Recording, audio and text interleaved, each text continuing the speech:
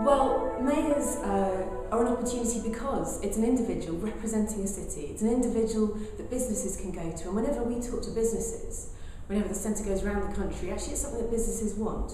So there's an advantage in having an individual representing a city.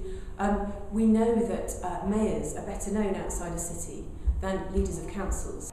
The whole purpose of having a mayor is that that individual who is mayor should be the focus of democratic accountability and able to give strong leadership. The fact that people know who they are and they voted for them or against them, for or against their programme, is hugely important in them having the political authority to be able to act.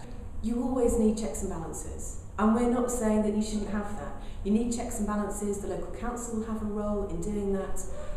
You need to make sure that mayors are democratically accountable, and they will be, because they get elected in on their mandate, and if they don't deliver, they'll get elected out. There would be no congestion charge in London if it weren't for the fact that the Mayor of London, Ken Livingstone, had a mandate to introduce it. There probably wouldn't be any Boris bikes, there probably wouldn't be any Olympics in London if that wasn't the case.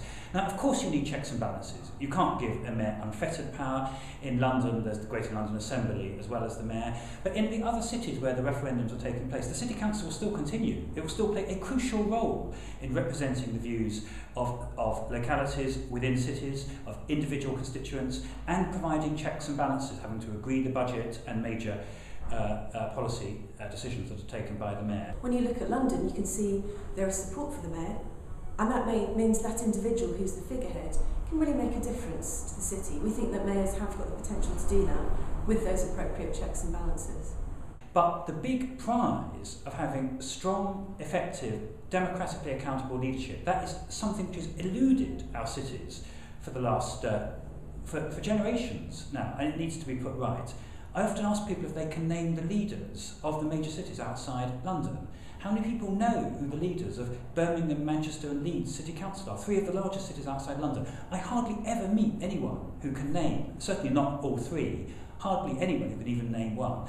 Everyone knows who Boris and Ken are. Often people know who the mayors of major American cities are too. We need to put that right in Britain. The point at which people know who the leader of their city is the point at which they will have the authority that they need to be able to bring about fundamental change.